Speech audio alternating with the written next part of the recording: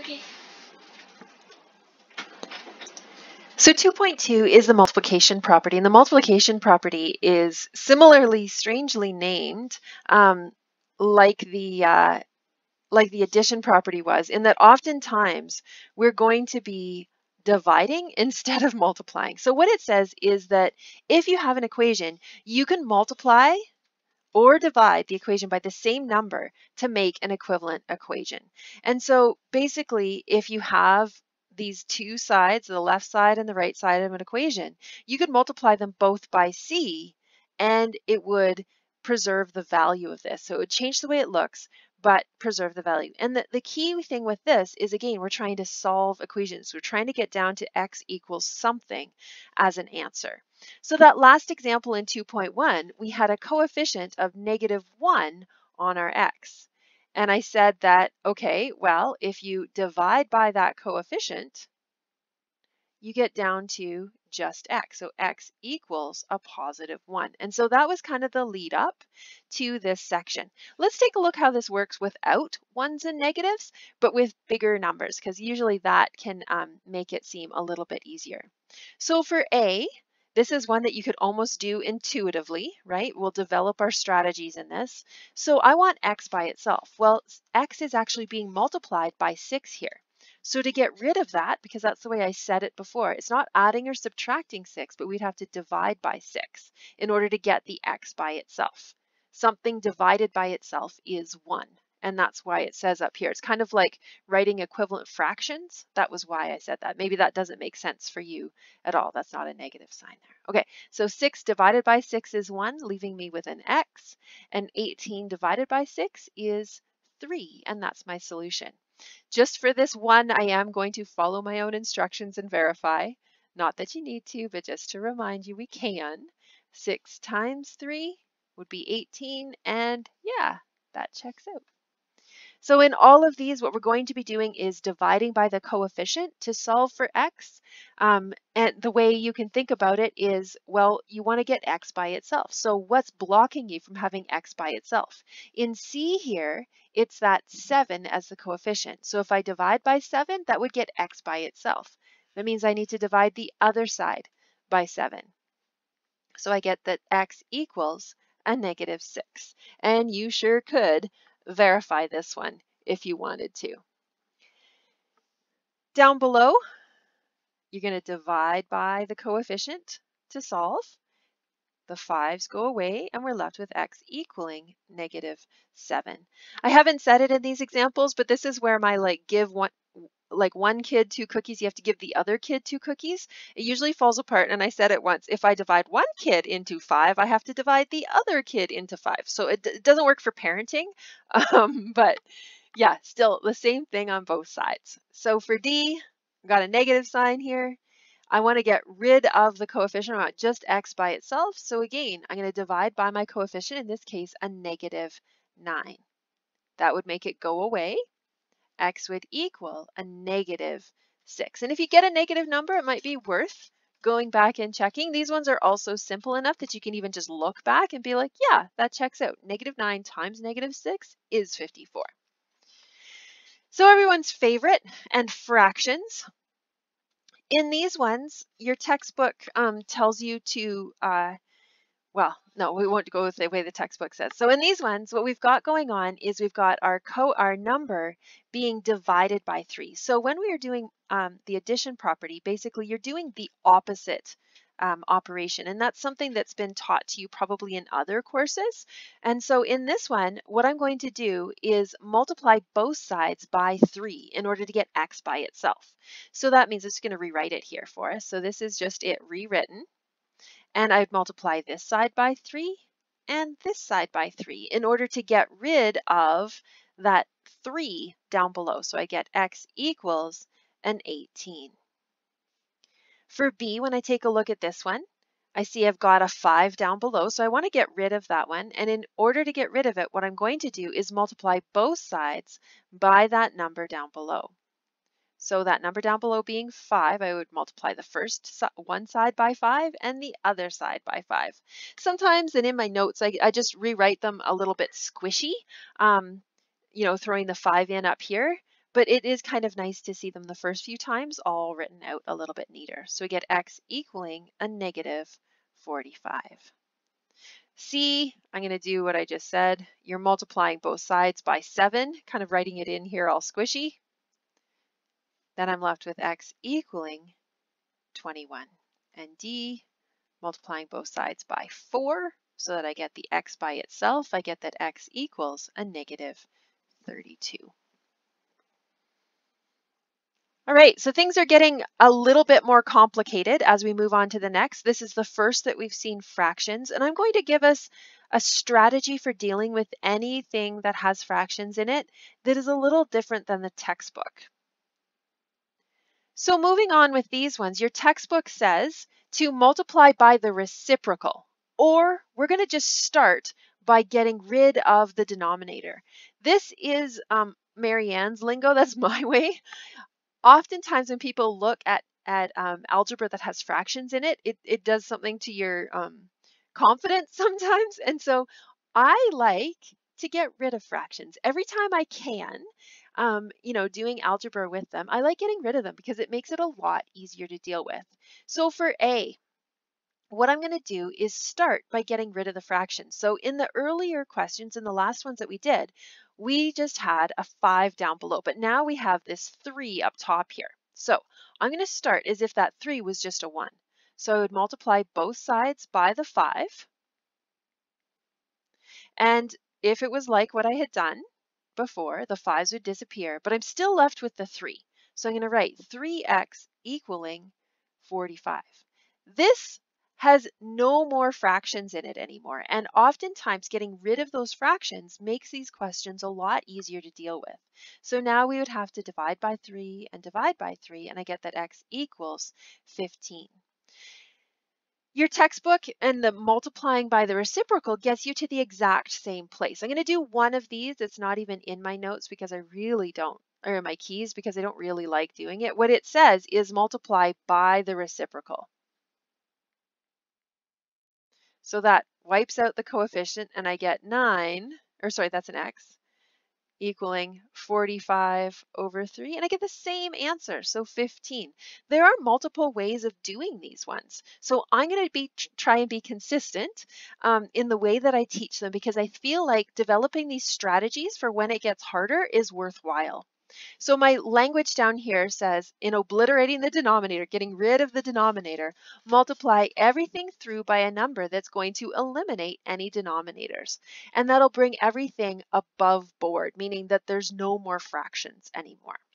So using this language, using this thought to get rid of my denominators here in B, I would multiply both sides by 3 because that would get rid of all my fractions.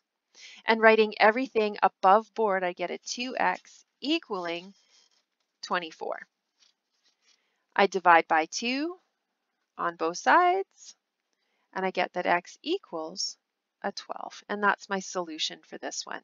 There's no point in doing it both ways. I did this one both ways just because that's the way your textbook supports it, and maybe you've done them like that before.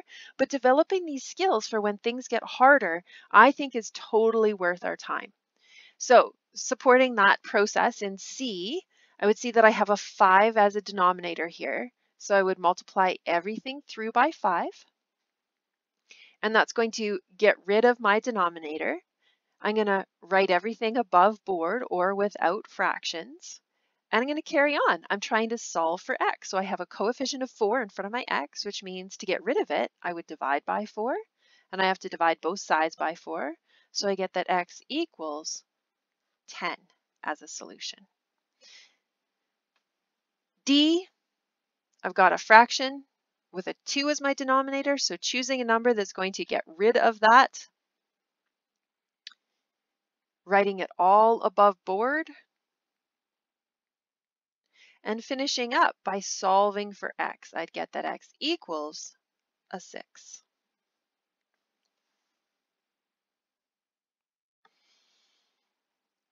So the last part is just going to take this a little bit further. we're going to put these together, and we're going to do these ones with fractions with my strategy. Now you can totally get around doing them this way, but we're going to start with these with my strategy. So this is putting things together a little bit. So for A, I have a 7x and a 4x. I can combine those like terms and get 11x. That's going to equal negative 66 as I continue to write my equivalent equation. And then solving for x, I have a coefficient of 11, which means if I want just an x, I'm going to divide both sides by 11. I get a solution then that x equals a negative 6. B, look at this.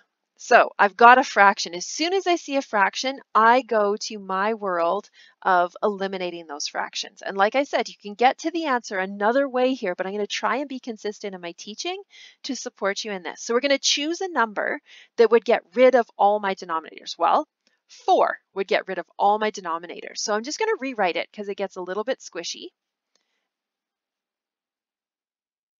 And so what my words over here say is choose my number. So my number was 4, right? That's what I chose. And I'm going to multiply everything through by 4. Now I'm going to cross out my denominator and write everything above board so that I get x plus 12 equaling, what is that, 76? Try 56, Marianne. My goodness. Okay. Then I would subtract 12 from both sides, and I get a final answer that x equals 44. That one certainly, I mean, if you didn't have a key, you could totally verify and sub back in to see if it works. But it does. That would be 11 plus 3 is 14. Just a quick verification. Okay, you may have done that one without the strategy that I suggested, but these last ones get a little bit more complicated to do without that strategy, and certainly won't fit on the page. So for C, I'm going to choose the number that would get rid of all my denominators. So I've got a 3 and a 9 down here. So 9 is going to be that number. I'm going to rewrite this one because what I'm going to do is multiply everything through by that number that I've chosen. So 9 and 9 and 9. And I'm going to bother switching colors on this one because it gets a little bit scribbly. So I've chosen my number. I've multiplied everything through by it. Now I'm going to cross out. I'm going to obliterate my denominators. The 9 and the 9 go away like we've been used to seeing here. But the 9 and the 3, 9 divided by 3 would leave me with a 3. And I switched colors to make it obvious because this is the first time that has happened. So my next line, switching back away from the red because it's kind of shocking, I'd have a 3. I'd have a minus x and an 18. And this step hopefully is worth it, where you don't have to deal with all those fractions. So I've got my x on this side, which is fine. I'm going to, next line, subtract 3 from both sides. So I'd get negative x equaling 15. And it's kind of like how we ended things off with the 2.1. I have solved for negative x here, not x. So I have a coefficient of that invisible negative 1. So I have to divide each side by negative 1. And that would give me a final answer of x equaling negative 15. One more like this, and again, I'm going to coach us through with the same strategy. When I see the fractions, I go with this approach where I'm going to choose a number that would get rid of all my fractions. So I have a 6 and a 4 down below. 12 would be a number that would get rid of all my fractions. If you want to think of it as if it's common denominators, that's a good way to get to this number, or lowest common multiples is another way to get to this number. So now that I've chosen that number, I'm going to multiply everything through by that number. So I'm going to rewrite this with a little bit extra space in it. Sometimes in my key I get real scribbly, and maybe in your notes. So everything, each of the terms gets multiplied by 12. Then I'm going to switch colors again just so it's a little more visible. This crossing out business. So there's nothing to cross out on this first term. The 12 divided by 6 leaves me with a 2. The 12 divided by 4 leaves me with a 3. So now writing everything like I in my words say over there above board, I'd have a 12x of minus 2 times 5, so minus 10, equaling a 3. And now I've gone through all that trouble of obliterating or clearing my denominator. I'm down to an equation that hopefully is worth the while, worth your time in making it a little bit easier. So I'm going to add 10 to both sides, and I get 12x equaling 13. And this one's ugly. Divide both sides by 12, and I get my final answer of x equals 13 over 12. And as ugly as that is, and as much as you don't want to verify that one is our final solution. These ones definitely take some time. Be kind with yourself. We're going to see them more and more. And in the next section, we're going to be combining the addition and the multiplication rule. Even though in these ones we kind of already are, we're gonna take a look at combining these rules to solve these equations. And so, yeah, give this strategy a shot, because I think it's really something that we can build on when things get harder.